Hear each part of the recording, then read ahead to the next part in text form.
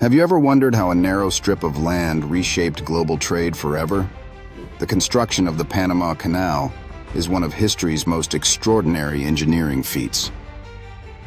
Completed in 1914, this marvel of human ingenuity connects the Atlantic and Pacific Oceans, drastically reducing the maritime journey by nearly 8,000 miles.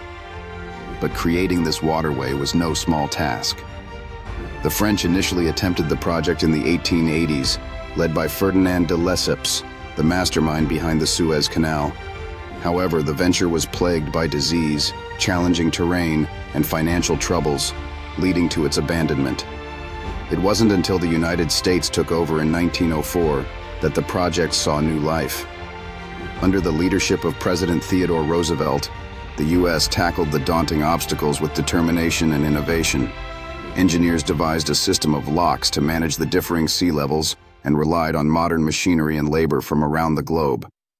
Despite the challenges, including tropical diseases like malaria and yellow fever, the canal was completed in a decade. This monumental achievement not only demonstrated the power of human will and technology, but also cemented the United States' position as a global power, transforming international trade routes and economic dynamics forever.